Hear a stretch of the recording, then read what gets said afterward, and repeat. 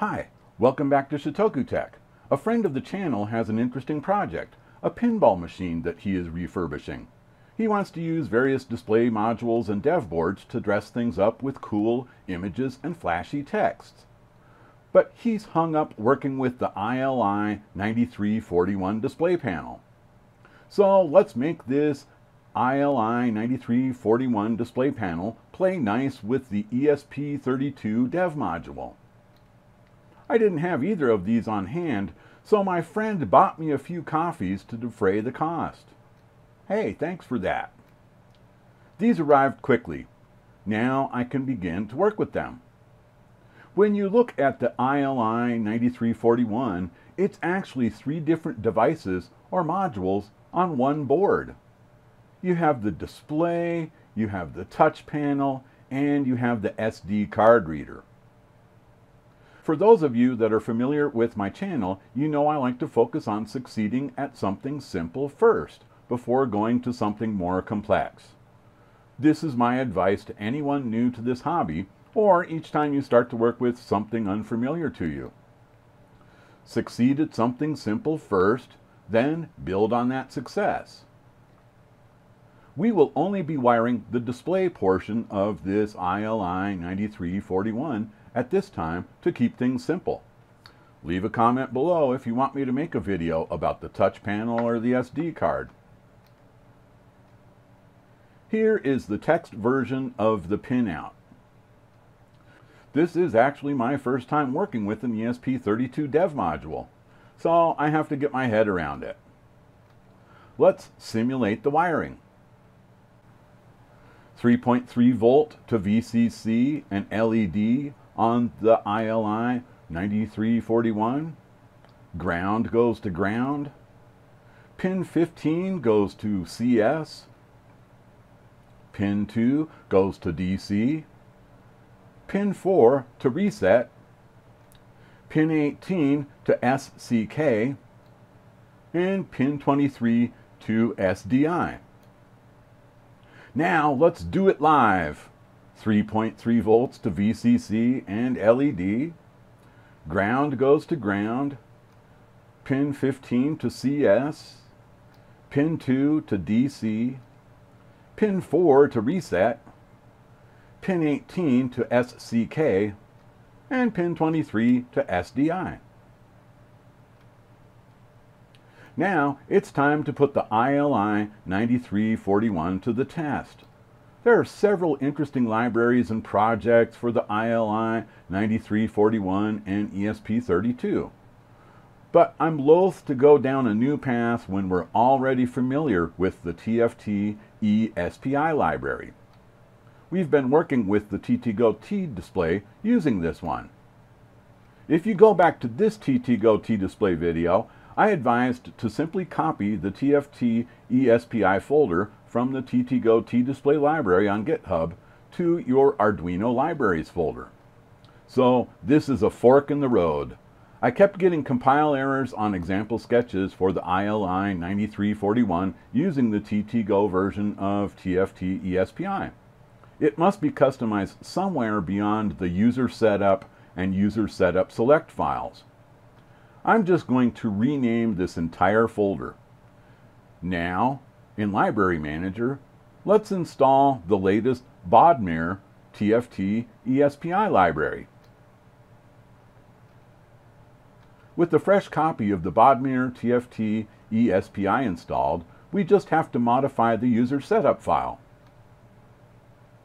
By default, the ILI9341 driver is uncommented at the top here. Let's scroll down and comment out the Node MCU pin selections. Scroll down further and uncomment these ESP32 pin selections. That's it. Let's see what else we need to prepare the Arduino IDE for this ESP32 dev module.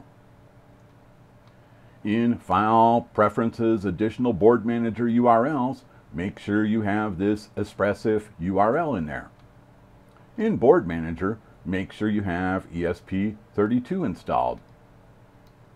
I select the ESP32 dev module and the correct serial or COM port.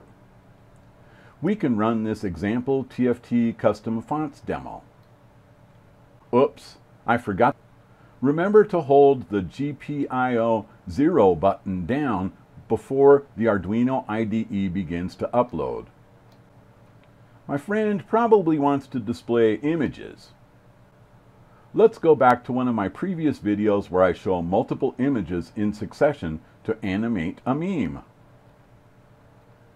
Upload this. There we go. It's a cool meme, but we need to resize it for this display. So we're going to do a batch resize in earfan view.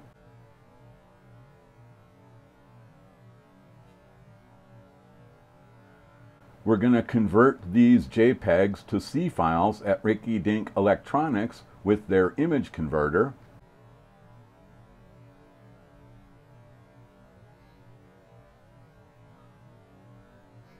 Rename these files from .c to .h. We'll save a copy of our sketch with a new name. Copy our image files into this folder. Let's touch up the program a little. For the ILI9341 in the Vodmir library, we can use the default value when we initialize TFT ESPI. We update these TFT push image commands to reflect the size of the ILI9341. Let's upload the sketch. Make sure to hold that button down. There we go. Big dreams need big memes. I want to go back to another one of my videos, playing GIFs on the TTGO T-display. This SpongeBob meme seems deserving for this instance. We download the GIF. Now we're going to go to resizeimage.net to resize our GIF to fit the ILI9341. Select our GIF to resize. Now I'm clearing the aspect ratio checkbox because we don't want to maintain it. We want to be able to free resize. Set the new size to 320 by 240. At the bottom, we're going to set the highest optimization and reduce the color depth to 64. We download the resized GIF now. I really should have renamed the file to something simpler. You'll see why in a minute. Now we run the image to see program against this resized GIF image, outputting it to out.h. Oops, I forgot the greater than symbol in between. There we go. We have converted the GIF image to an H file that we can include with this TFT memory example sketch I used in the TTGO GIF video. Let's save a copy of this sketch. We're going to copy the out.h file we just converted into this new sketch folder. Is there anything else in this sketch I need to update? Oh yeah, there is this reference to the name of the image inside of the out.h file. This is where a simpler file name would have been better. So we're going to change it to SpongeBob. There, we fixed the image name in the include file and in the sketch. Save and upload. Oops, a different rotation is needed. So we go set the screen rotation from 0 to 1 and upload again. There we go, SpongeBob meme excellent. There we go, SpongeBob meme excellence. Indeed. I hope this breakdown of the minimum wiring needed for the ILI9341 and example sketches displaying images and playing a GIF is a catalyst for your next project. Check out the links below in the description to find these examples on my GitHub site. Make sure to watch my previous TTGO T-display videos for more details on these sketches, image processing, etc. Comment below with your favorite meme you want to display. Give this video a like, and please subscribe. Thank you very much.